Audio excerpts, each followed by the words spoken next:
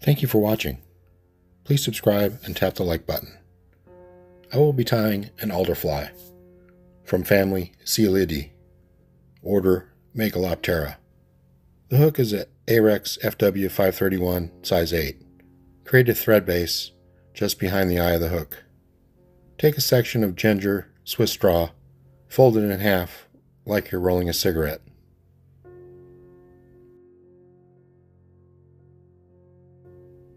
Secure it in place just behind the eye.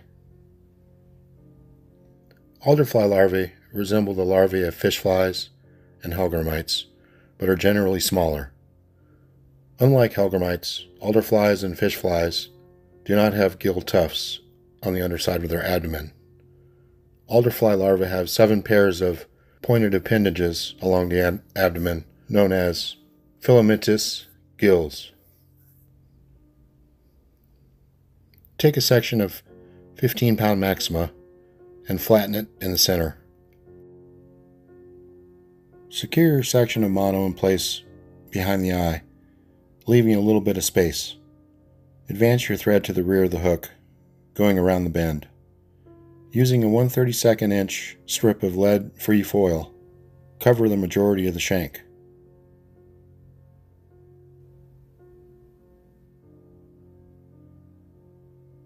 Now add a second bobbin. I'm using 30 denier Nano silk from Semperfli. To create the single straight tail filament, I'm using a barb from an emu feather in natural, secured in place at the bend. Now take another bobbin with tan 140 denier thread. Build it into a carrot shape. Be sure to fill all the cracks and crevices along the shank.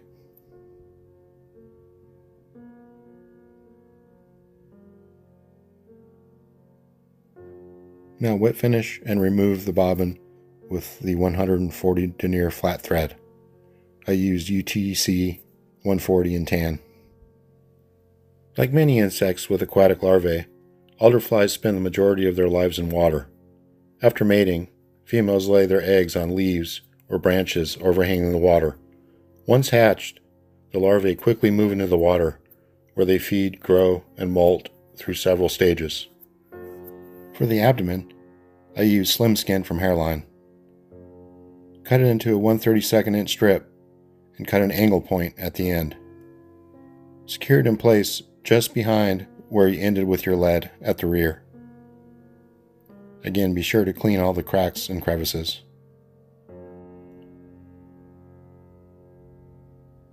Spiral wrap the slim skin 8 to 9 times, ending up just shy of the center of the hook.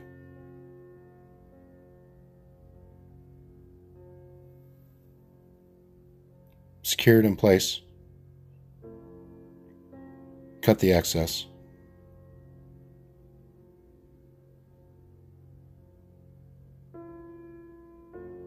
Wet finish and remove the second bobbin. Spiral wrap the third bobbin forward 3 turns, using the back edge of each segment. Now mark the abdominal segments to your liking.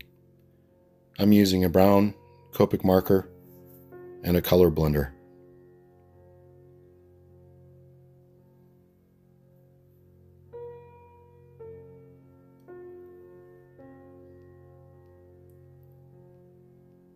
For the 7 sets of filamentous appendages, I'm using a soft emu feather and cutting off the barbs. Filamentous gills on larvae are primarily used for respiration, specifically for extracting oxygen from water. These gills are highly branched structures that increase surface area, facilitating efficient gas exchange. In some cases, they also play a role in water and ion regulation. Fish fly and hellgrammite larvae have 8 pair of fleshy, pointed abdominal appendages, and instead of a single tail filament, like the alderfly, they have a pair of hooked, leg-like appendages at the rear. The alderfly larvae have 7 filamentous appendages along the abdomen, Different alderfly species prefer various types of aquatic environments. Some larvae thrive in slow-moving, detritus-filled waters such as lakes and ponds, while others are commonly found in silt-bottomed pools and calm sections of rivers and streams. Certain species are even able to tolerate polluted water. The adult stage of the alderfly is short-lived, and they are typically seen among vegetation near water sources. Alderflies belong to one of two families within the order Megaloptera. Megaloptera means large-winged. The other family includes fish flies and dobson flies. Megalopterans, which were once grouped within a large order called Neuroptera, or net-winged insects, are now recognized as a separate, smaller order containing lacewings, mantid flies, antlions, and owl flies.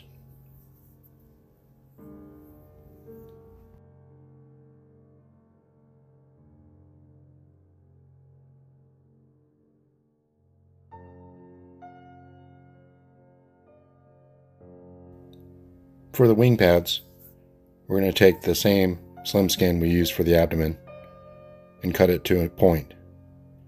Secure it in place.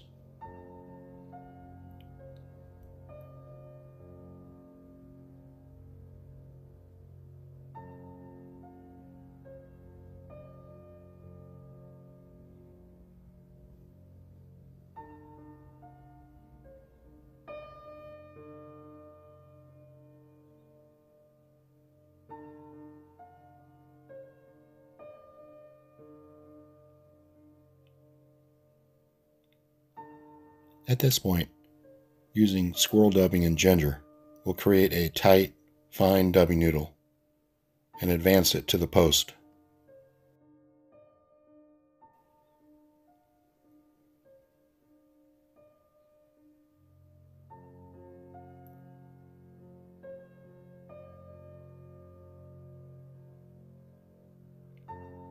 This process helps create a perfect base for when we create our legs.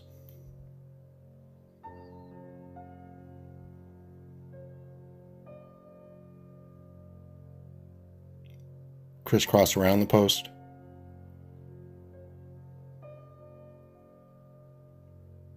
and advance your thread back to the rear.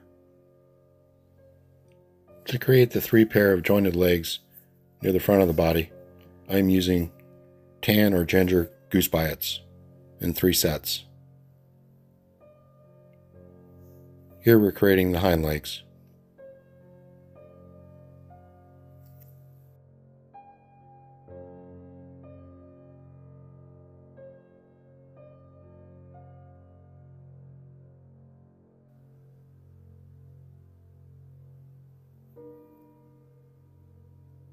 Take a dollop of super glue at each junction for durability. Now create another tight dubbing noodle and fill in the space behind and in front of the legs.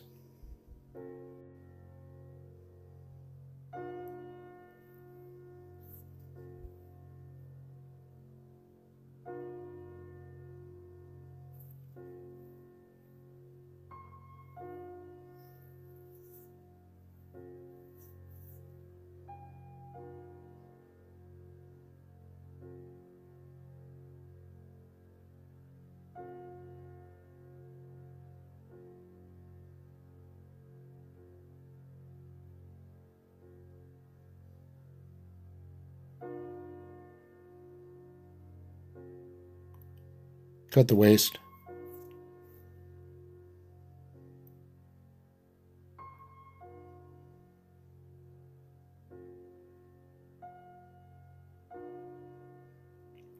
And fold over the slim skin to create the first wing pad.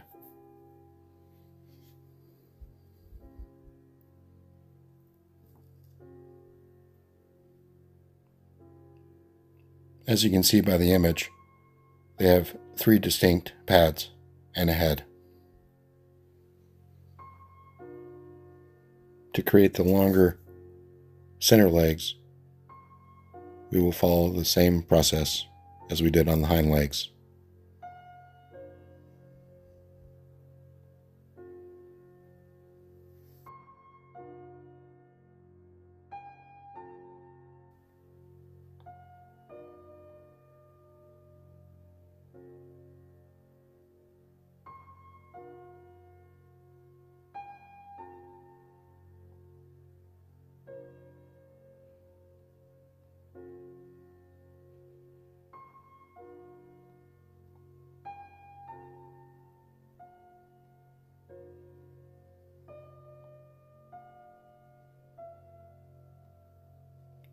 As you can see, you can steer the legs with your dubbing noodle to get them in the configuration that you like them.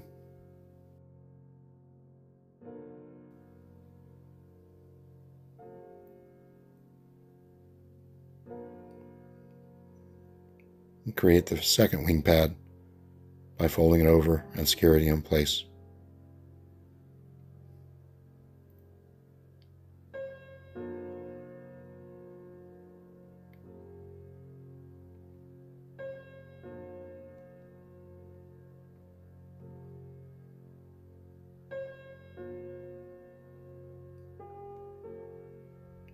Now follow the same process as we did on the hind and the center legs to create the shorter forelegs.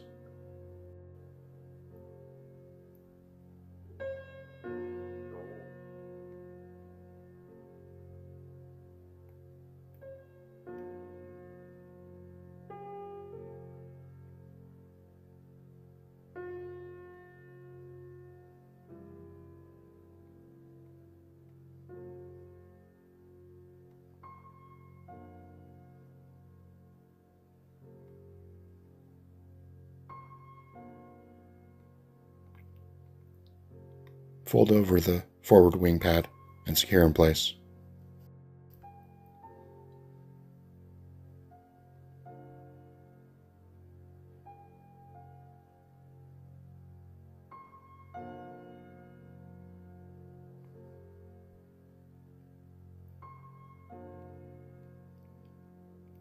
Cut away the waist slim skin.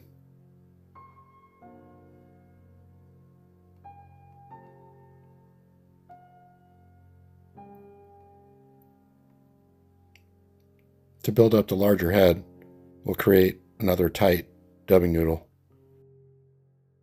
and crisscross and figure 8 around our post.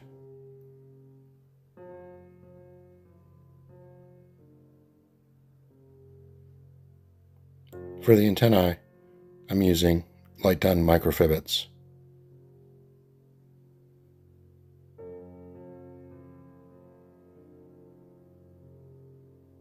Secure one on either side of the hook.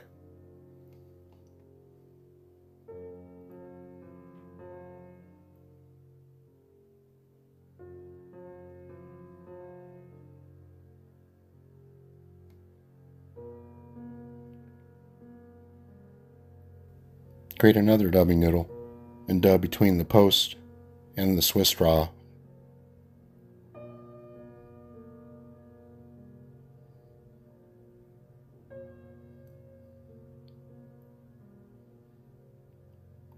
Cut the waist of the microfibets.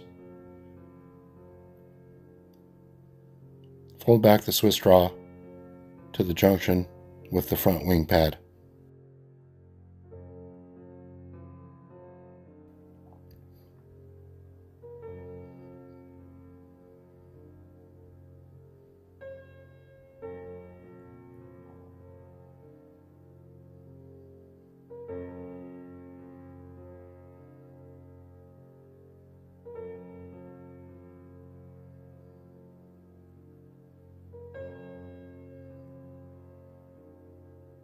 Mark the thread with a marker.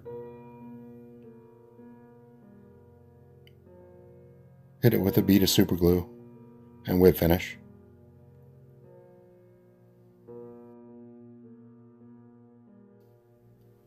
Cut away the bobbin.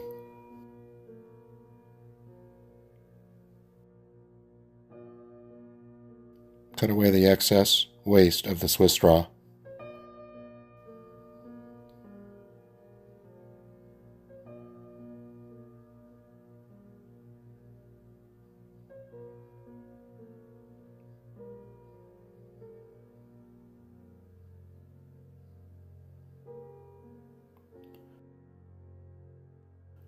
Cut the monofilament post in line with the Swiss straw on the edge.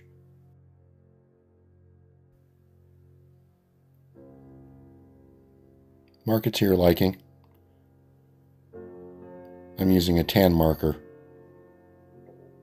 Now to create the eyes, mark the posts with a black marker.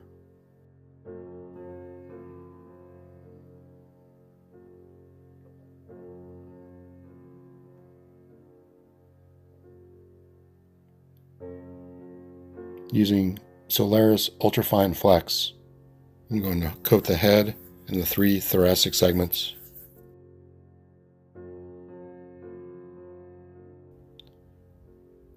And cure it. Then I'm going to coat the abdomen and cure it.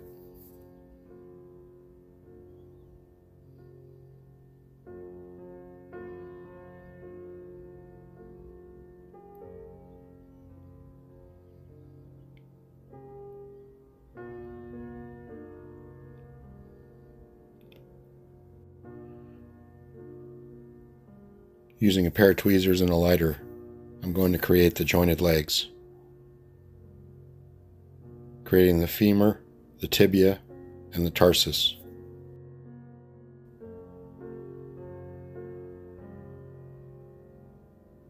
For the junction between the femur and the tibia, I'm going to fold the fibers forward toward the eye, and to create the tibia to tarsus, I'm going to fold it back.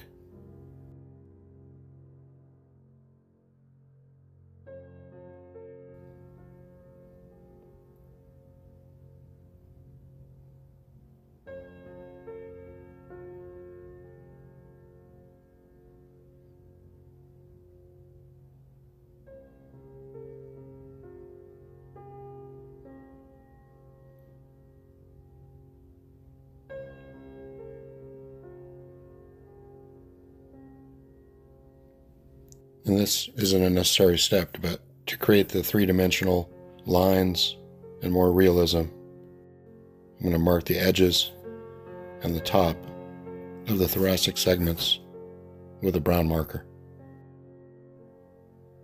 And again, thank you for watching.